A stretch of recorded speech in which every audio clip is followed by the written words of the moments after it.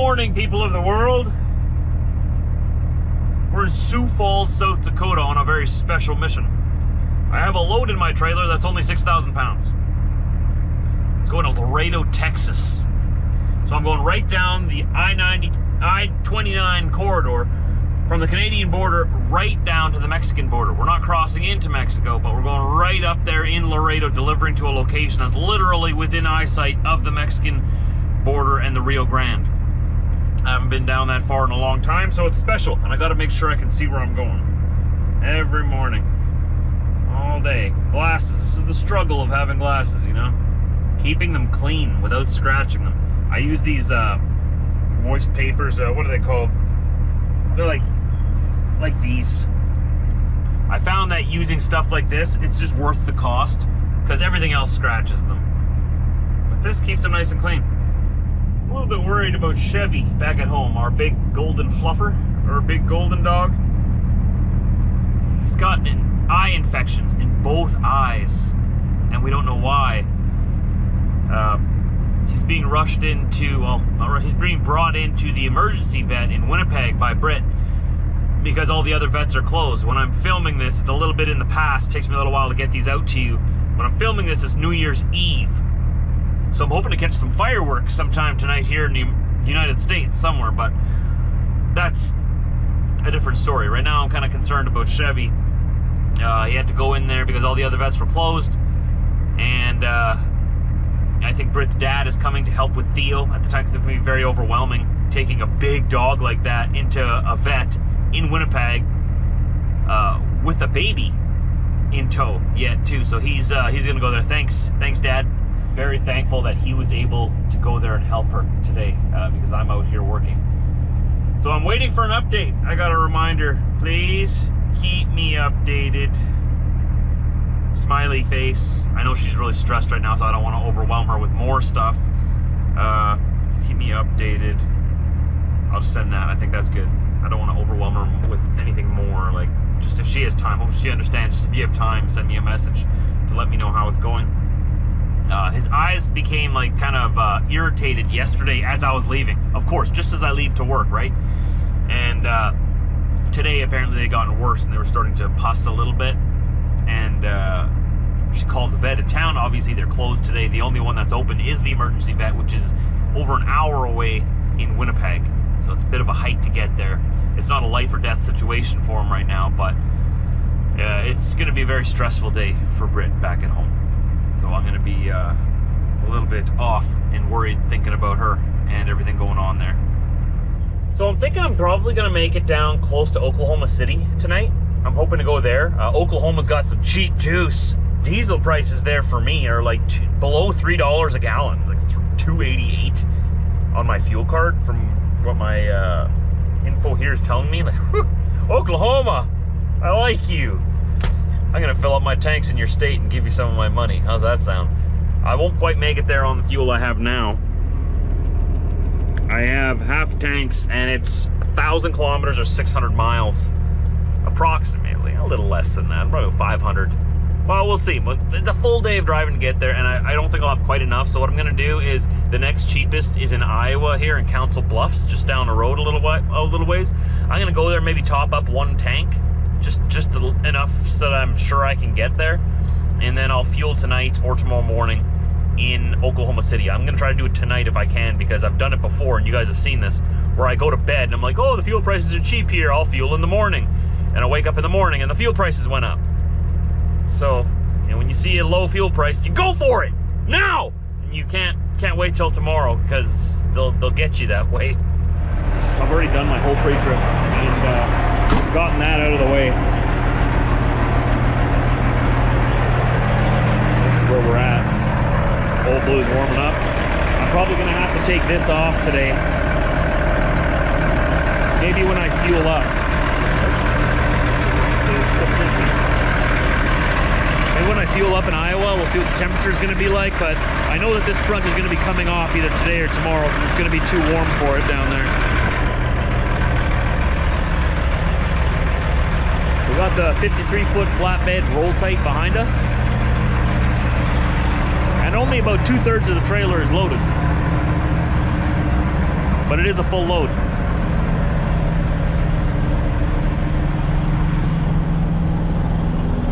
Got probably about up to this axle here. Back is empty, so it's a really good load to take down, nice and light. Light as a feather. I might as well practically be empty. The thing that costs me the most fuel is that wall. You see how much higher it is than my truck? That is not what they would call aerodynamic, but neither is this. Like I said yesterday, I drive W900. I don't know what fuel economy is. I love it though. I love it. This is my truck. Okay, I'm ready. Trailer is attached. It's coming with me. Brakes work and the brakes release. Fantastic.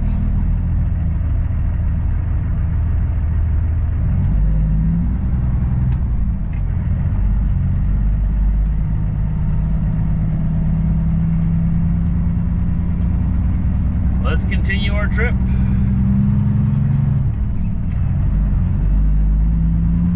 This was a Casey's truck stop that I stopped at. They always have really nice food and stuff inside as well. Not like restaurants or anything, but you know, they got some pizza, some chicken. They got a decent selection. Healthy stuff and non-healthy stuff. 400 meters, turn left on Sundowner Avenue and then turn left in 210 meters. I am way too nice again. Oh, to I-29, I gotta go straight. Okay. That sign right in front of us there off to the right, they want us to go straight. Okay. I was gonna go left.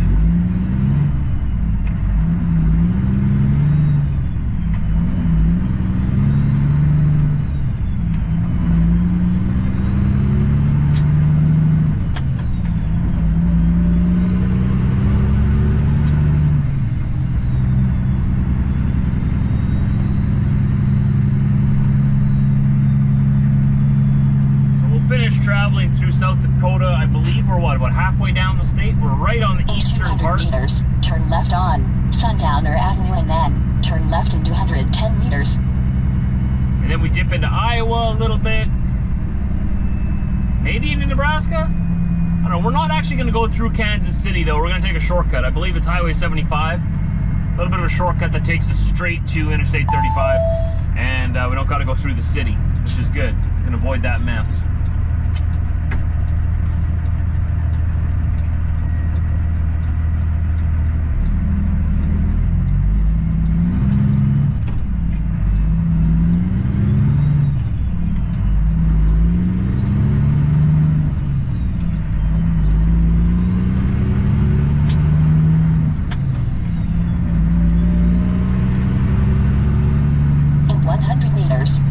On 271st Street, CR 106. Weird the way they painted these lines here, eh?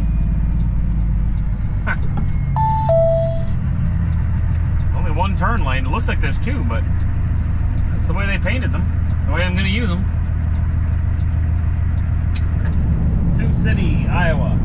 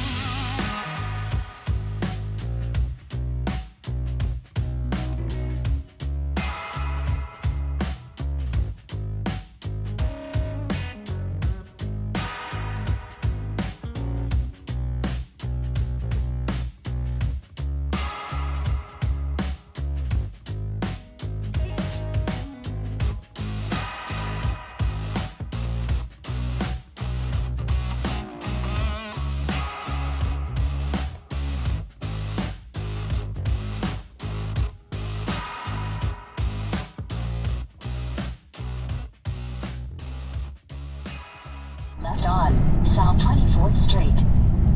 I remember this now. I remember that artwork.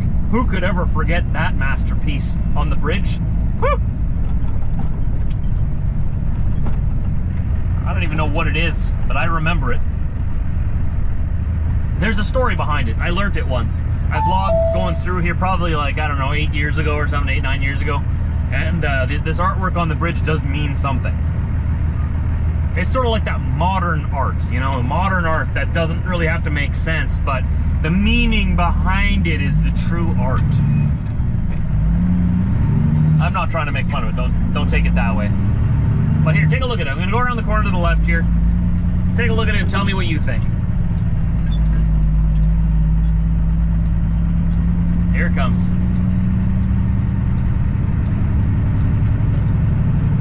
I mean, it doesn't look bad, right? Kind of looks kind of neat, interesting.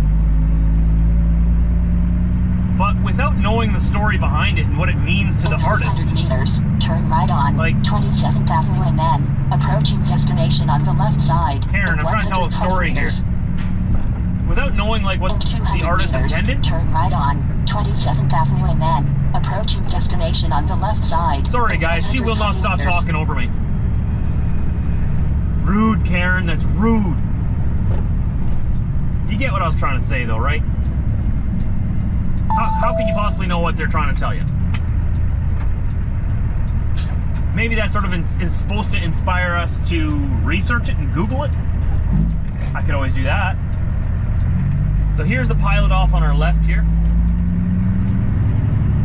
They got some juice. It's not the cheapest juice on my route, but it is the cheapest juice until I get to the cheapest. Destination on the left side. I know. Pilot Travel Center. Karen, you don't have to always talk over me, you know? You could just let me talk every now and then.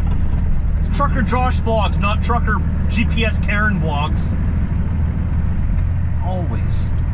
Oh, and these guys are parked back here, which makes it harder to get into the pumps. Very nice. Ah, it won't be a problem for me though. I'm gonna go to this one right here. First pump. That's a terrible spot for those guys to park.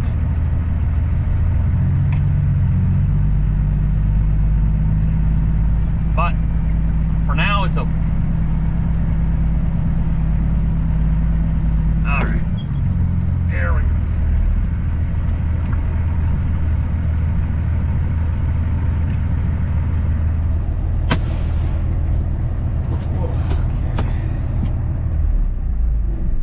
Let's tell the government what we're doing, because we're changing our duty status. We're no longer driving, now we're working, not driving. We're fueling. They have to know. They're nosy people. Okay. So I'm sitting at, oh, I should have looked before I stopped. I think I'm at just about below half tank here. Let's wait for this thing to boot up. One sec, let me grab you. Okay, come here, come here.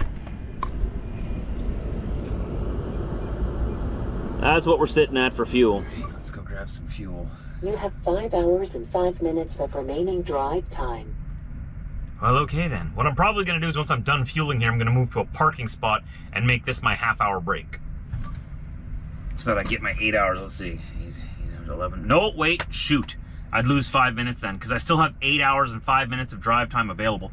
So what we're gonna do here is we're just gonna fuel and go. And we'll take our half-hour break a little ways down the road. Otherwise I lose 5 minutes of drive time, because I have 8 hours and 5 minutes left. Well, how about that? Okay, let's just fuel and go. The guy in Oklahoma City, I want to give you a shout out. Your name's Rob. Thanks for reaching out to me through email and explaining your whole situation that you're in right now. And I wish you all the best. I really really do wish I could stop by and say hello. Maybe on the way back up. We'll see. We'll see. Depends on which direction they're sending me from Laredo. I might be coming straight back north, right through here. Maybe it'll work out. But I do wish you all the best and a happy new year. As happy as we can make it. All right, so we bought 50 gallons of fuel. Or 100 and, where is it here? 189 liters. Cost me $153 American, $203 Canadian. Price was $3.07 per gallon US, or in Canadian, all conversions included, $1.07.5. So 107.5 cents, $1.07 per liter. Way cheaper than back home. Tell you that much. All right, God bless America. Speaking of which, let's continue on down to Mexico. Mexico border. Not going into Mexico. Here we go. Lights are on.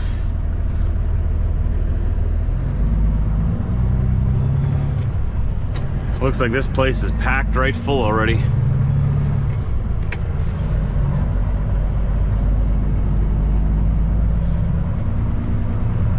Yikes.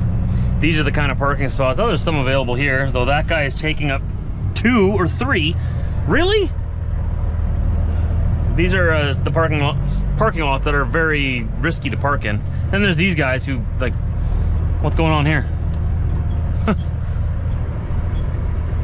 I guess this is the exit, truck exit. And that's Sapp Brothers right across the street. Oh, there's a blue beacon here. Oh, I wonder if there's a lineup. I wonder if there's a lineup. Oh boy. I'm gonna go look. I was thinking of washing the truck tomorrow, but I want to go straight across. And that guy wants to turn in front of me. I'll let him go first. Go, go, go, go, go, buddy. Go, go, go, go, go. Go, go, go, go.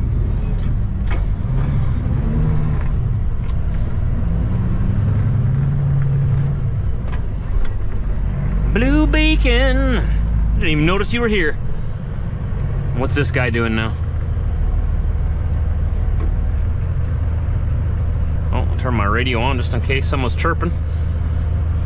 I had to turn the volume down before. They have 3 bays here. Oh, wow. Oh, but it's closed. Truck wash. You can see it over there. They have a bar across the entrance. I know the fisheye lens. Oh, because it's New Year's Eve. Of course. Okay. Well, I don't know what this guy's doing, but I was going to do exactly what he's doing. I just need to turn around. Okay, well, I'll just go left then. That's right, it's New Year's Eve. This guy has fancy rims. Fancy.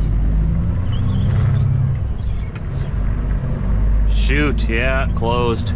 Probably closed early. You can tell they were open today at some point. This is all wet from trucks that have come out of there. We're too late. And tomorrow's New Year's Day, so no blue beacon will be open tomorrow either. Shoot. All right, I guess we gotta just... How do I get out of here now? This is an exit. There we go. We're going this way. Guess I should have maybe gone there first. What's the time now? Time is 4 o'clock. I bet you they closed at 4 o'clock. Shoot. Should have gone there, then fueled. I did not realize.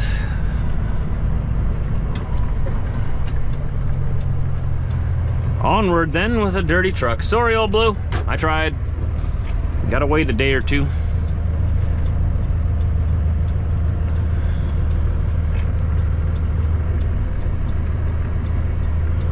I am too nice. I should have gone in front of this guy.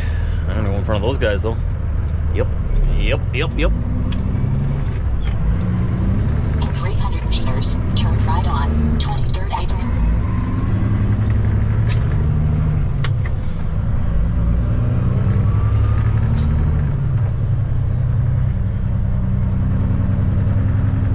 Here's these art pieces up here again. Come on, guys. Pick it up. Meters, take the entrance to the left on I-29 South I-80 East. Oh, shoot. Yeah, I gotta get in this lane, though. There we go. There we go. All right, we're all set. We got everything figured out here, I think. Gonna get back on Interstate 29 southbound. And I believe it's 75 that we take to take a little shortcut north of Kansas City, because Kansas City sort of veers off to the east, and I-29's coming south like this, right? And the shortcut sort of just cuts straight through here, and the I-29 comes around like this, and you can just sort of take a shortcut and meets up with I-35, which takes us right down to Laredo, right to Mexico.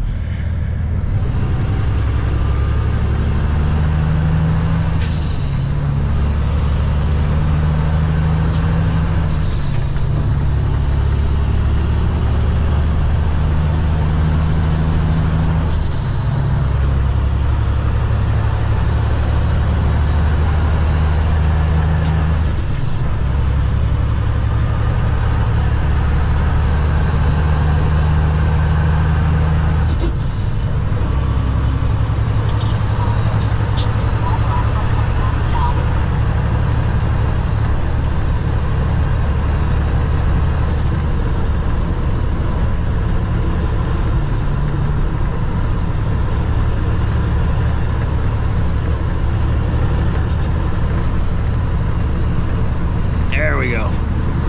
Now we cruise. So those pumps were so slow that we ended up staying there a half hour anyways. Took 20 minutes. Just over 20, I think it was 22 minutes. Right on, 29 south. 29 south, that is not right. That would be left, Karen. Don't mislead me.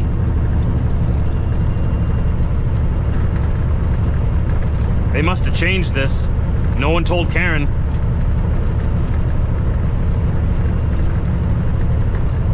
We don't want to take the I-80 eastbound. Why are you telling me to take the I-80 east? 400 meters, keep to the right on, 29 south. No, I'm going to keep to the left on I-29 south. What's wrong with you? Come on, Karen. Get with the times here. Update. Didn't I just update you last week?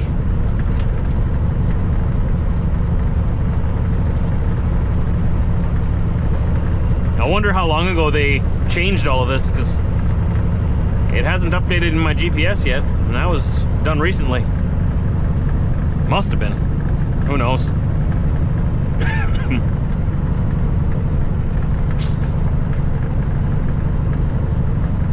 But yeah, anyways, it took 22 minutes to fill up 50 gallons.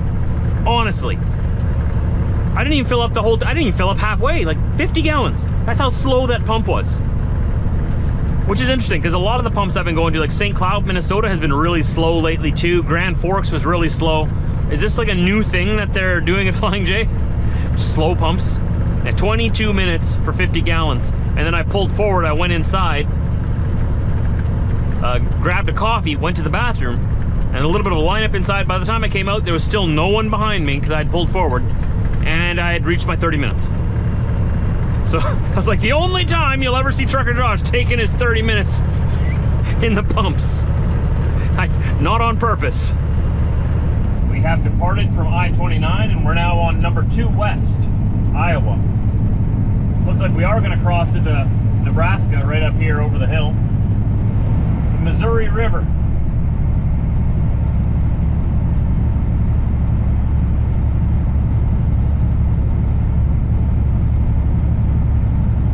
Crossing border, entering Nebraska.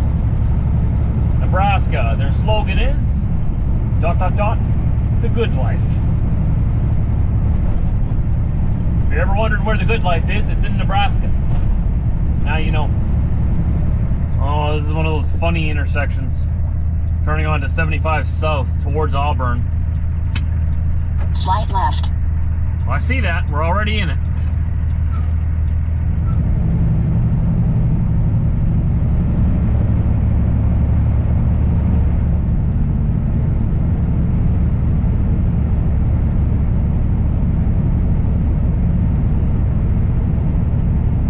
In 2 kilometers, keep to the right on, exit 355.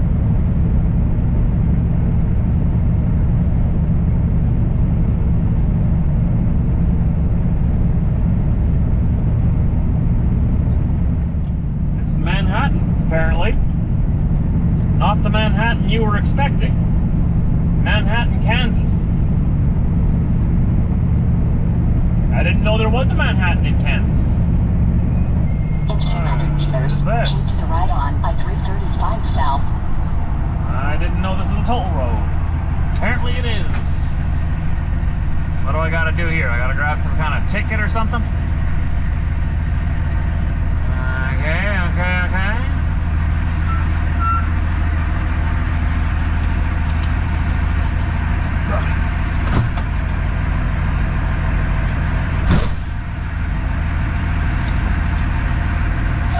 That's interesting.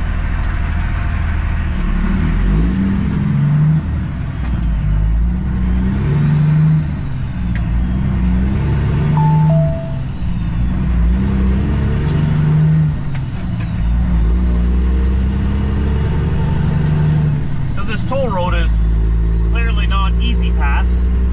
I have an Easy Pass transponder, but this is a Kansas Turnpike toll road, so I got a little ticket here. And I guess I'm gonna have to pay later once I get off the turnpike. I wonder if it's cash only or if they have credit card. Like, because if it's cash only, they should really be telling us this before we get here, right? most places I would assume would have card. For 192 kilometers. I mean, I don't have much cash on me, a little bit, but I guess we're gonna find out. So we got on this toll road as soon as we got onto the 35, right? The turnpike there. And we went all the way past Wichita. Now we're down south, getting close to the Oklahoma border. And this is where we gotta pay our toll. Continue on this road for 192 kilometers.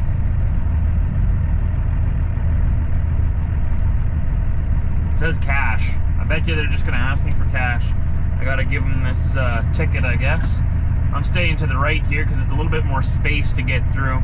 I don't want to go through that narrow thing. Okay, I'm gonna give them my ticket here.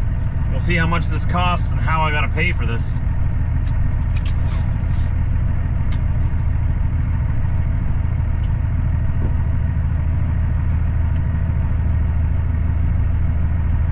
Let's see.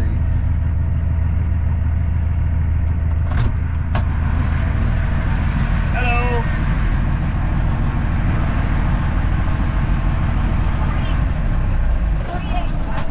48.25.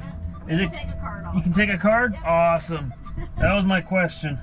All the signs just say cash, cash, cash. Yeah. I don't come through here that often, so. Alright. Visa.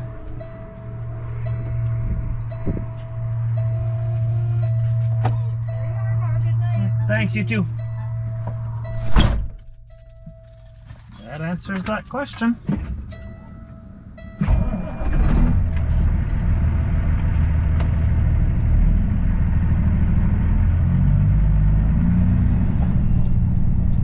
I'm pulling into a Love's north of Oklahoma City on I-35 in Oklahoma.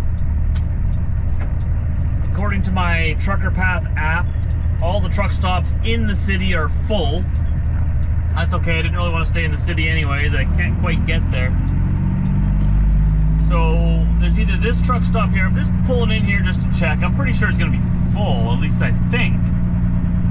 Maybe not, but if it is full, my next option is to go to Cowboys Travel Plaza, which is just like another 15-20 miles down the road south. Oh, it looks like there's some parking available here. Let's see if I can find a good spot. There's like a little mom and pop truck stop down the road that I was thinking of going to if I couldn't find any parking here, but I might get lucky. Oh, I will get lucky. Oh my, there's like nobody here.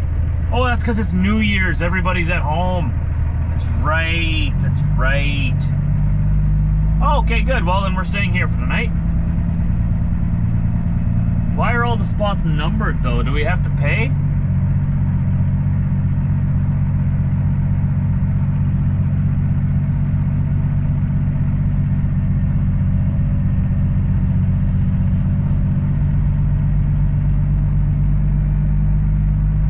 Wow, it's empty. I'd like to know why all the spots are numbered. Usually that means you gotta pay for your spot. I don't like that. But it is what it is if that's the case. We'll find out. Now I found a great spot here. But we're gonna have to do some research. Come with me. Come here. Come here. Come on. Come here. All right. Usually when they number the spots like this, that means you've got to pay for your specific spot. And the fact that it's so empty here also kind of tells me that it might be paid parking, because most truckers then would not park here. That's one way to kill your business. As a truck stop, you want to kill your business and scare away all of your customers that you need to make business. Charge them for parking. You will. That's one way just to your business, okay? Just heads up here from a trucker. Been driving for a while. I'm gonna tell you right now that if they're gonna charge me to park here tonight, I am not staying here, I am leaving. As most other drivers would do. You wanna make money? That's not the way to do it. The reason for that is simple. I am mandated by law to stop.